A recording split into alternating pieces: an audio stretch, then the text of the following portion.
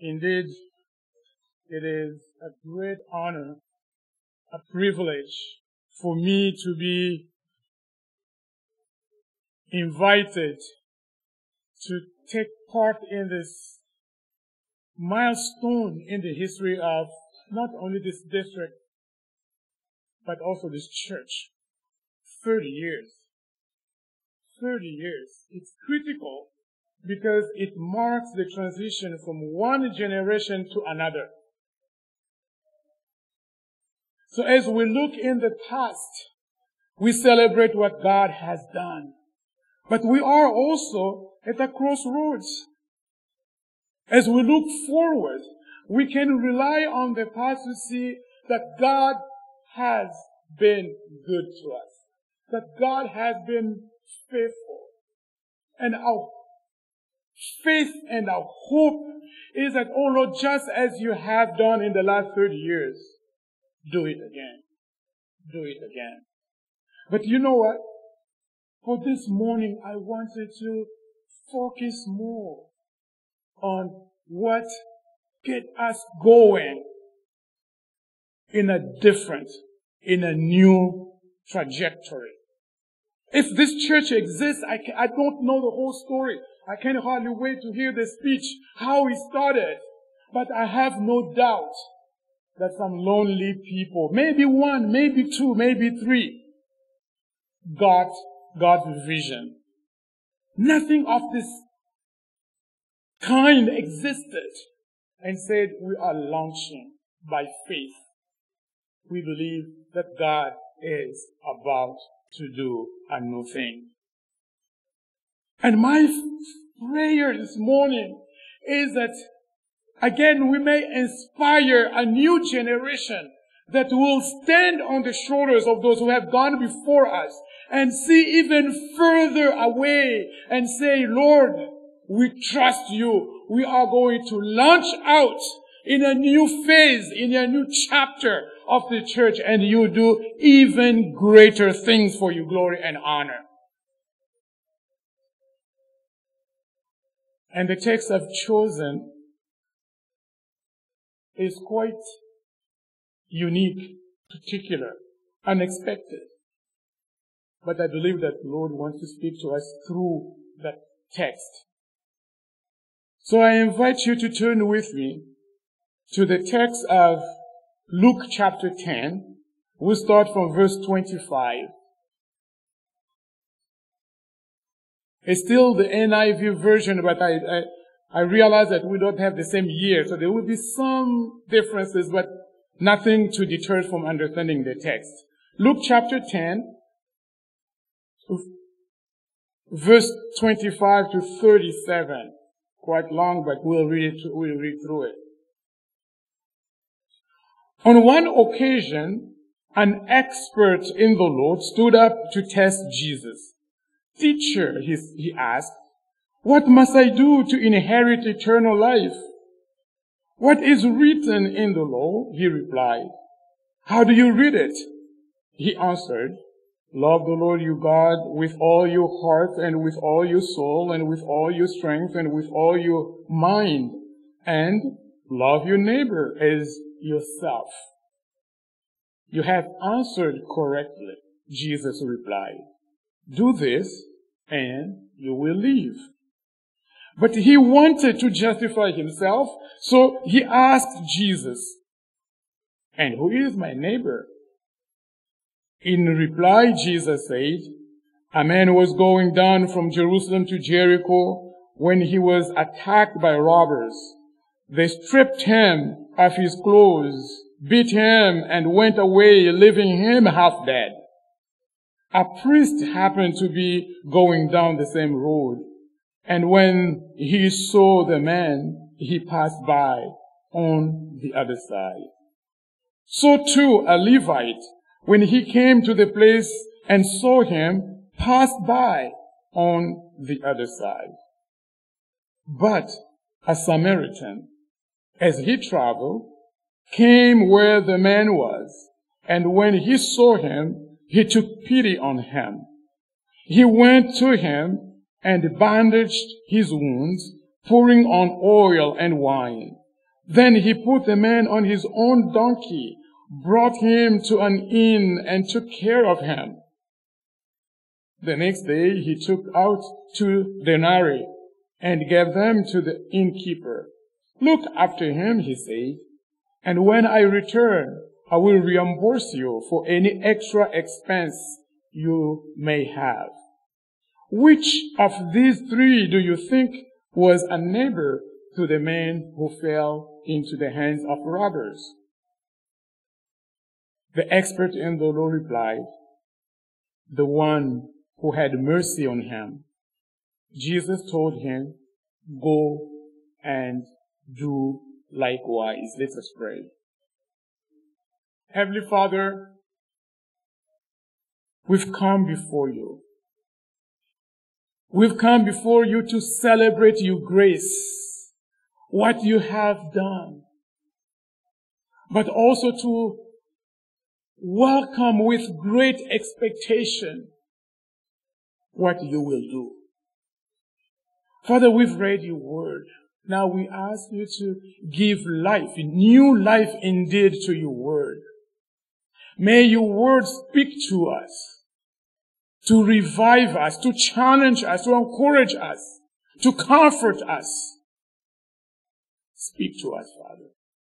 Humble your servant so that you and you alone will be glorified.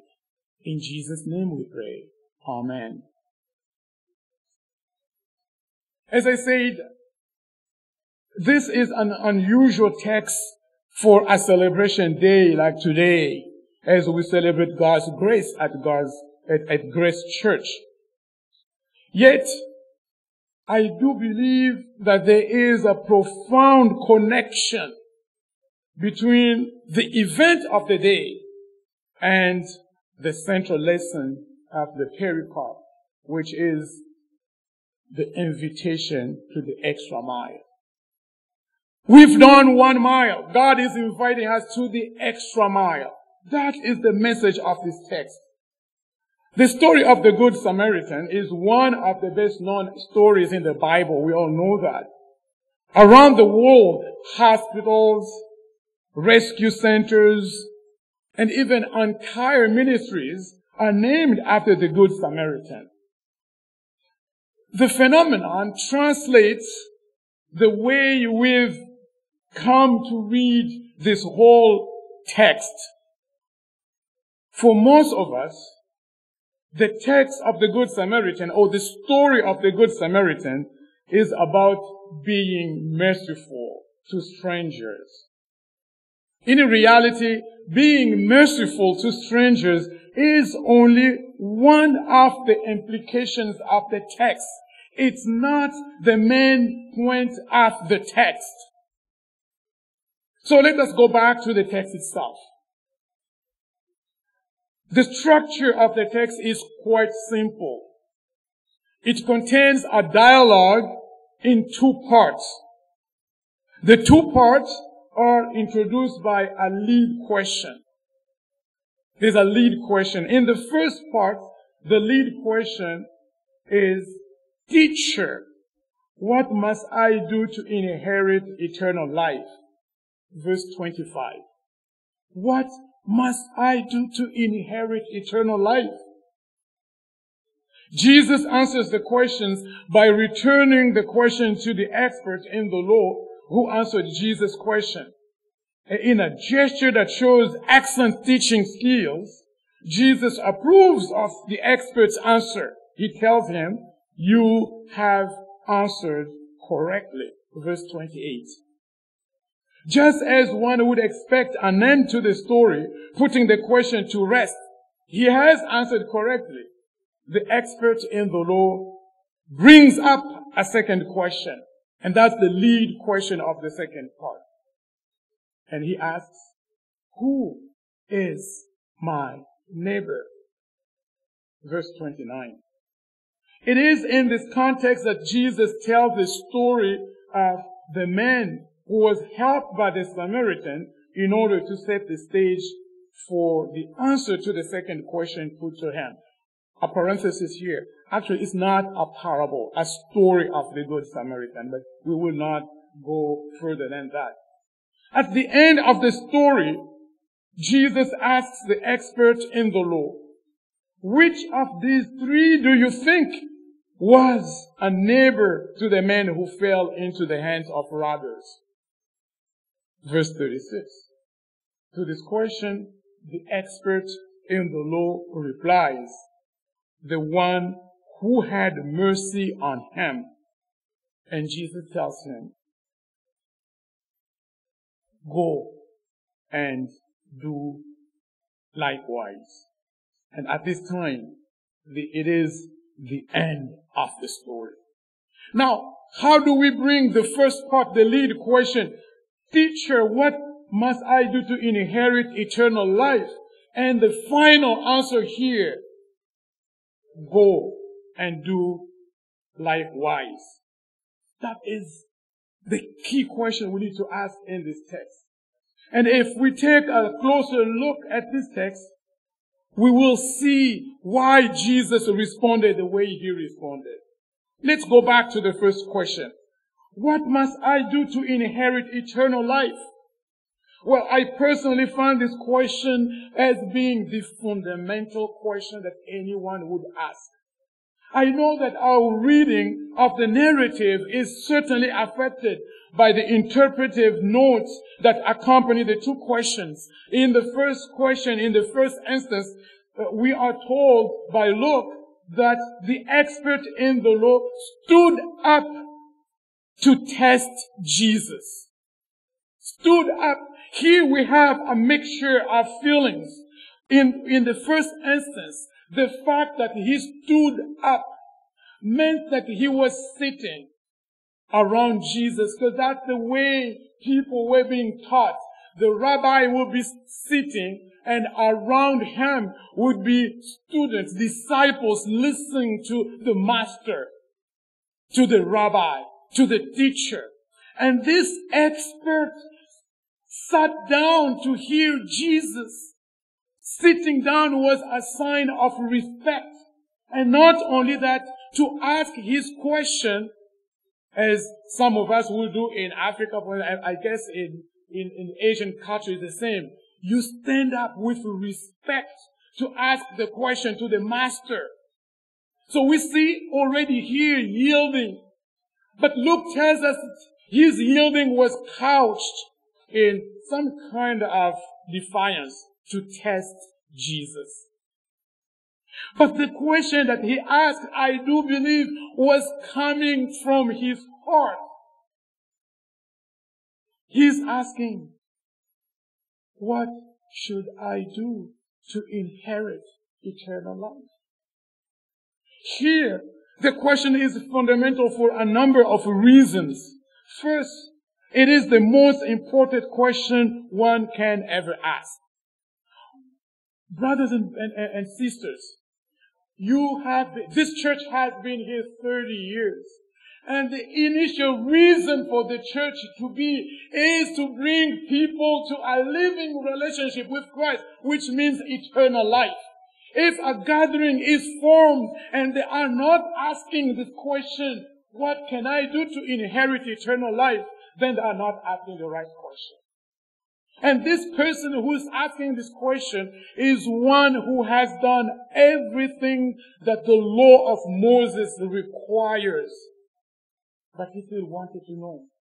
He had that hunger for eternal life. Brothers and sisters, as we celebrate the 30th anniversary, let us not lose sight of the fact that we are here. Our business is about eternal life. Our business should remain about eternal life. What must I do to inherit eternal life? This question is also important because it brings up the distinction between the law of the Old Testament, or the understanding of the Old Testament, and the new teaching of Jesus Christ. This expert in the law asks, what must I do to inherit eternal life? Well, if you look at it, seriously speaking, you don't do anything to inherit what is your heritage. You simply need to remain faithful, because it is your heritage. It's not merit. It is grace. It is grace. And here, there is a nuance that is very important. When you read the Old Testament, nowhere you would find scripture saying that if you follow the law, you would have eternal life. No. Scripture always says, I put before you life or death. The Old Testament is about life. And yet when Jesus comes, He changes the message. It becomes not just about life, but it becomes about eternal life. Life without an end. It's a quality of life. Life in communion with God. That is eternal life. And this expert in the law got the nuance. I've been taught about life. You've been teaching about eternal life. Now, what must I do to inherit eternal life? And then Jesus returns the question to him. What does the law say? And this expert in the law goes to the core of what Scripture says. He takes Jesus to the summary of the entire law of the Old Testament, the law of Moses. They knew that in Israel, these two requirements to summarize the entire law. Love God and love your neighbor. Love God and love your neighbor. And indeed, this expert in the law is even more detailed, because he goes into detail of this law. He says, love the Lord God, the Lord you God, with all your heart, and with all your soul, and with all your strength, and with all your mind.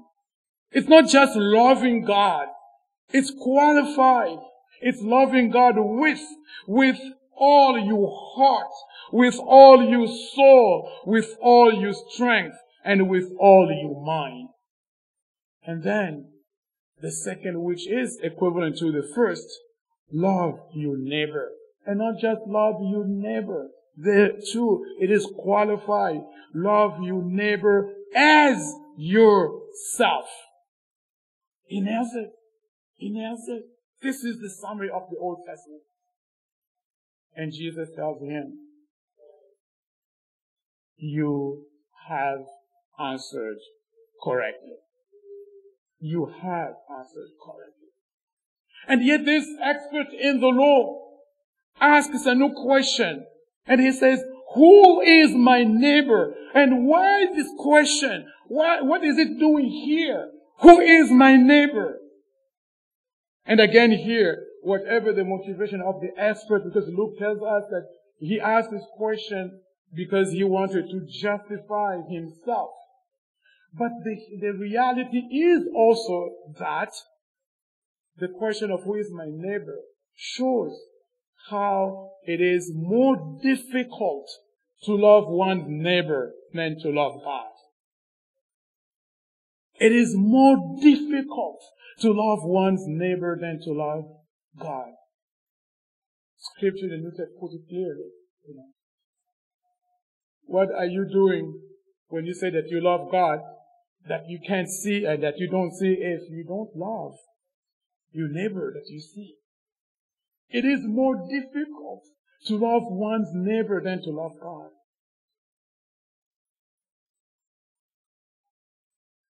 And when he asked this question to Jesus, Jesus wants to give an answer. But to give the answer, he tells the story first, the story of the Good Samaritan, in order for him to set the stage for his answer. And we've read the story. And again, it's not a parable. Scripture doesn't say that it's a parable. It's a story. It could have been a current event, something that everybody was talking about. And Jesus brings it to tell a spiritual story. And even if it was called a parable, it would not be different, because a parable is something material, a story that is in the material realm that teaches a spiritual lesson. Jesus is teaching a spiritual lesson through this story. We have this man stripped of all identity. We don't even know his name. Stripped of all identity, rendered no one, nothing, who falls in the hands of robbers. They beat him up. They strip him of his clothes. They steal everything he had. And they leave him for dead. And then Jesus says that two religious people, first a priest and then a Levite, the associates, the helpers of the priest. They happened to pass by that road. They saw the man and they passed by, Scripture says, on the other side. Now, let me be clear here. Before we condemn too quickly these two people, they may have good reasons, and Scripture could even give them good reasons. Just to begin with Scripture, a rabbi or a Levite could not touch a dead body. If they did, they would become impure. They would have to go through rituals. So maybe they thought that this man was dead, so we couldn't touch him because of our role, because of our functions. But at the second point, still with the two religious people, the priest and the Levite, they were going to Jerusalem. And we can imagine here that probably they were going to perform their duties. So it's time sensitive. They needed to be there on time. Duty call. Or maybe it was just a practical reason. The road we know was very dangerous. So it could have been, at least if it were in Africa, it could have been just a trap. A trap. This man may be faking it, and his friends, the bad guys, are, hiding in the bush. So if you stop to help, his friends will jump on you and do really you harm. So prudence requires that, just don't stop. Keep going. So they could have had good reasons. But Jesus brings in another person, the Samaritan. What is the difference between the two religious people and the Samaritan? Well, the Samaritan did what was not expected of him. He saw the opportunity. This man lying there became for him an opportunity to do something. He seized the opportunity. He stopped. He helped. And then he went the extra mile. He did more than what was expected of him. It was good enough to stop and bandage this man's wounds. But it was not even expected from him to help this person who was most probably a Jewish person, to put him on his donkey, to take him to the next town to an innkeeper, and to pay for the services at the inn. It was not expected of him. He went the extra mile. And for me, this is key in understanding why Jesus told the story. Because it ties in with his teaching. As a matter of fact, if you read the story in Matthew, you'd see that it comes closely after Jesus' teaching on the mountain, the Sermon on the Mount. And in the Sermon on the Mount, Jesus is telling his disciples and the crowd that you have heard, you were told, do this and don't do that, but I tell you. And every time he said, but I tell you, he was challenging them not to just be happy with doing what was required, but going the extra mile. If you love only those who love you, what is extra in this? Even pagans do the same thing. But if you love those who hate you, in this your Father in heaven is glorified. Go the extra mile. Brothers and sisters, there is no ordinary Christian. We have only extraordinary Christians because they go the extra mile.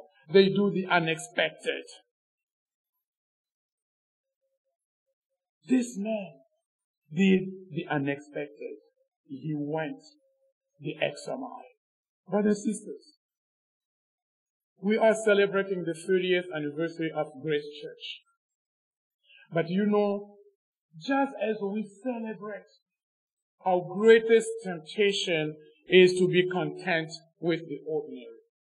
We are now used to doing this. The priests were used to going to Jerusalem, to performing the duties, just the ordinary thing. The Levites were used to doing, church, let's call it church, the way they've been doing it. And my fear is that you will settle down with the routine, the tradition, how you have been doing church the last 30 years. But now we are at the crossroads. I want the fire that kindled the beginning of the church to be rekindled for the new generation. And the only way we can do it is to go the extra mile.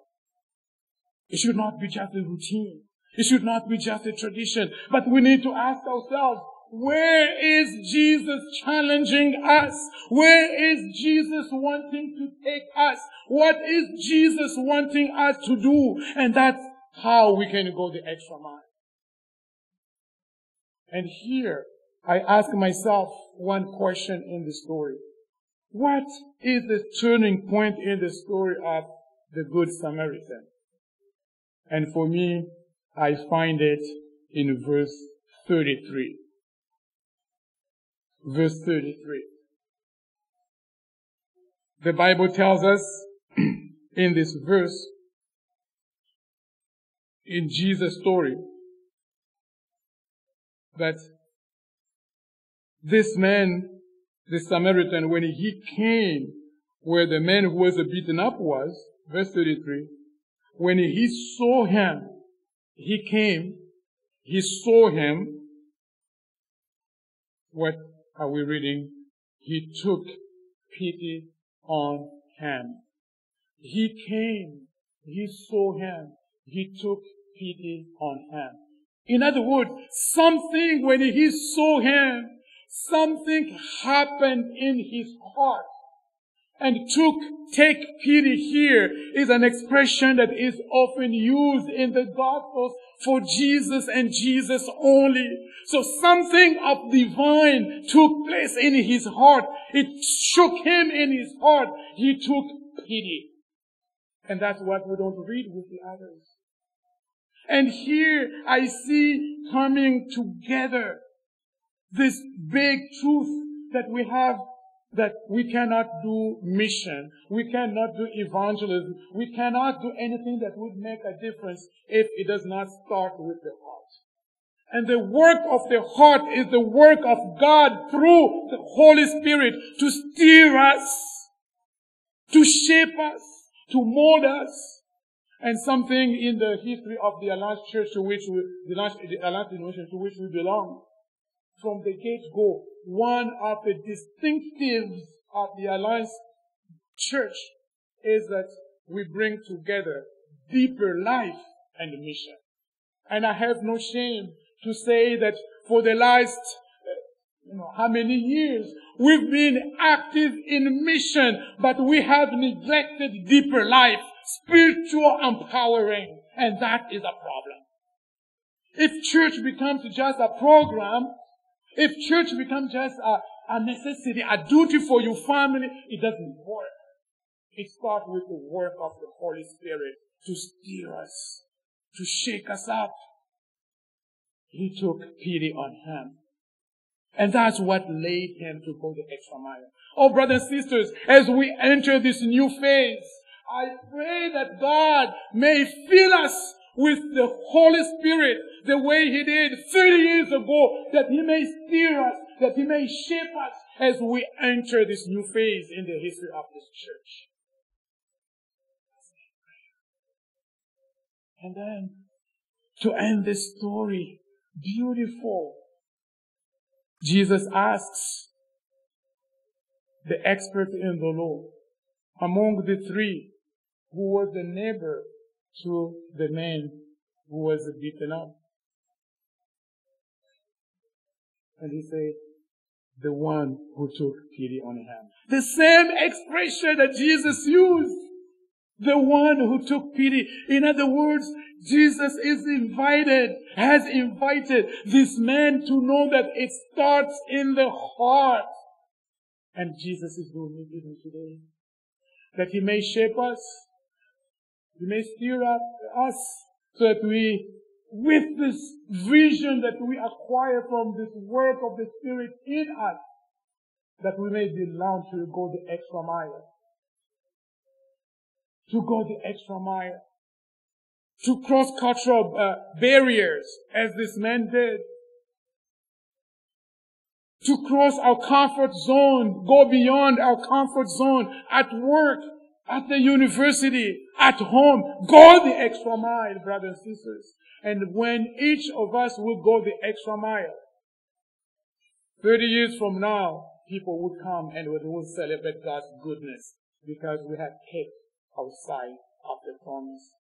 May God help us to go the extra mile in this next leg of the journey for His glory and honor. Amen.